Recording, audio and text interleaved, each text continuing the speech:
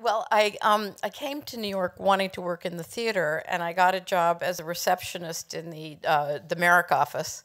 And David Merrick's former casting director, Linda Otto, was going to work for Marion. It was in 1968. No one wanted to make a movie in New York before then because the unions were, just so expensive that it was prohibitive. And but then when John Lindsay came in, it became affordable to make movies in New York, and everyone went to Marion. She had done live TV, and obviously was just such an amazingly original thinker, and had started off careers of people like James Dean and Rod Steiger and so forth, and she was so incredibly original in every way. I mean, first of all, no one in the film business or in the theater business had an office outside of Midtown. Film was pretty much on 57th Street and the theater in Times Square.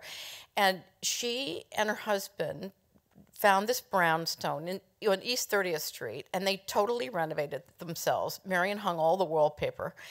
And because she wanted to create an environment that was going to be a gracious environment for a process that she thought was very painful for a lot of people.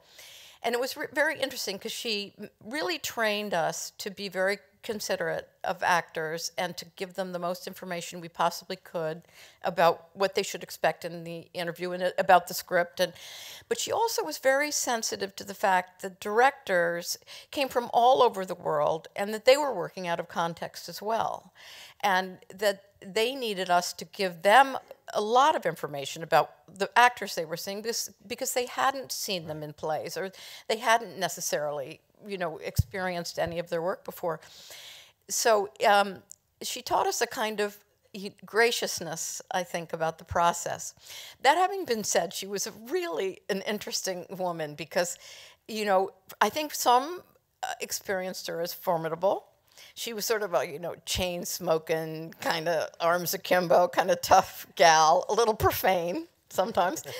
And, but she was, at the truth of it, she was just a darling, darling person and very maternal. And, she really considered those of us who worked for her, Nessa Hyams and Wally Nacita and Gretchen Rennell and me, her daughters. She would call us her daughters. And I think she really meant it. And she gave us an enormous amount of responsibility within her office and kind of selflessly allowed us to do movies independently, which built our confidence and were really, invaluable to our future careers. Well, tell us about one of the first films you worked on there. Oh, well, I remember when I arrived, I was 22 years old. And I was a little scared of Marion, I have to say at first. She always took a little while before she trusted new people. And she was doing Midnight Cowboy. And I remember reading the script, and there was a role of a prostitute.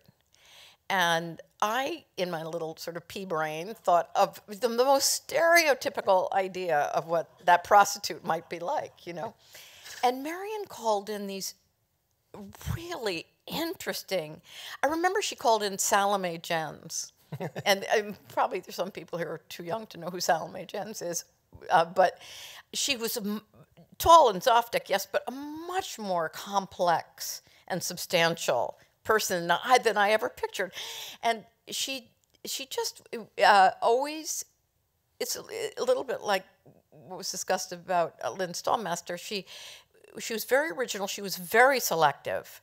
She felt she had to kind of almost train directors not to expect her to bring in more than 2 or 3 people for a role, and that they all would be different. She would not just bring in 3 identical prostitutes. They would be every single one would bring something different. She always brought a different dimension to things.